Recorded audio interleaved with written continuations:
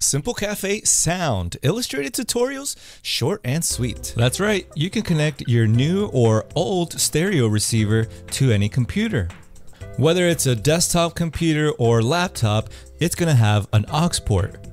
Now this aux port may be labeled line out or have a headphones icon.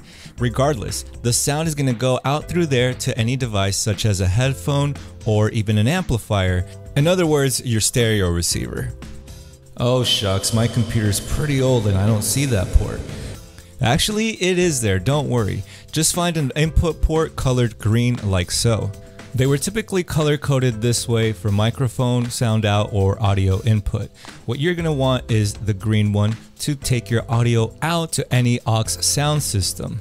Whether it's a pair of headphones, an active speaker with an aux input, or back to the matter at hand, a stereo receiver. Alright, let's make sure we're all on the same page here. We'll plug in our aux cable into our computer's audio out green port or headphone jack. Okay, now we take the other same end to plug into our stereo receiver. Find an aux port labeled in. Alright, it could be portable in, aux in, line in, or even PC in like we see here. The key word here is in. FYI, remember a headphone jack will send audio out. We're not trying to send audio out from our receiver, we're trying to send it in from our computer. Okay, the last step is going to be on your sound system. It can play audio from multiple sources, so go ahead and select the one you plugged into, for example, aux. Okay, it's quite possible, especially with older stereos, that you don't even find an aux port on them.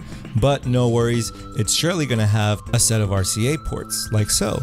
And that's great news for us because RCA is practically aux. Aux just conveniently fits it all through a single cable. So here's what you're going to do if you have to connect through aux. If you already have an aux cable present, you can then just add a splitter like this. The aux cable goes in here and now you have yourself a set of RCA connectors.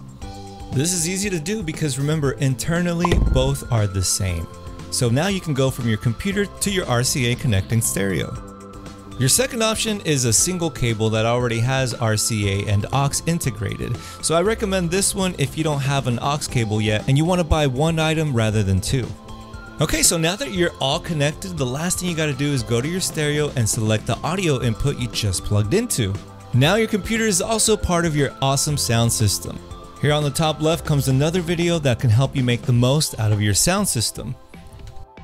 Want to keep more videos coming? Well, you can help me stay awake with a cup of coffee. You can go to buymeacoffee.com/simplecafe or just look right here below in YouTube with the controls. You'll find a super thanks button.